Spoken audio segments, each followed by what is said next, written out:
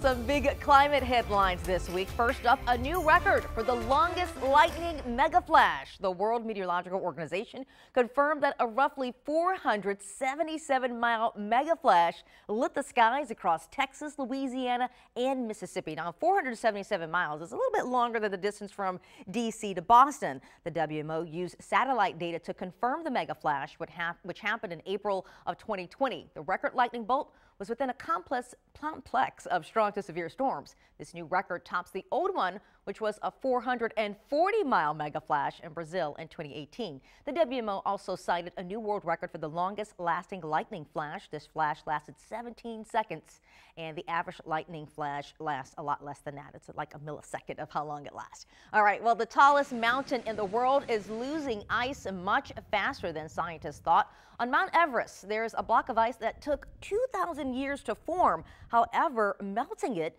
took only about 25 years. That means it has thinned out about 80 times faster than it formed. Scientists warn that the rapid glacier melt at some of the Earth's highest points could make climate impacts worse, including more frequent avalanches and drying up water supplies that 1.6 billion people in mountain ranges depend on. A team of scientists and climbers, including 6 from the University of Maine, participated in the study.